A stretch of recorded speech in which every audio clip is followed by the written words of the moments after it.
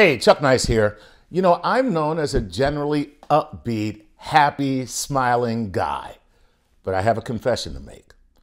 For a long time in my life, I was faking it. I was hiding behind a smile because I didn't want to let people know that truly I was very depressed and feeling down and sad. I also felt ashamed of that because I didn't know why I was feeling that way.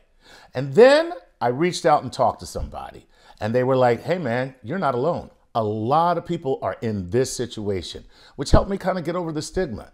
And then after receiving that professional help, they introduced me to a doctor, and that doctor said, hey, you know what? This is chemical. This is a brain thing. And so we started looking for some kind of solution outside of just talking about it.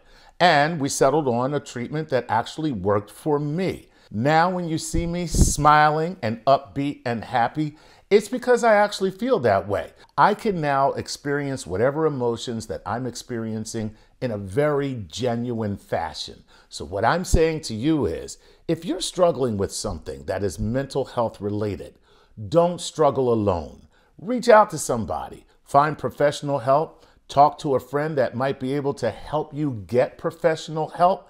Get professional help is what I'm saying. And believe me, when you do, you may end up being a smiling, happy person who doesn't have to fake it.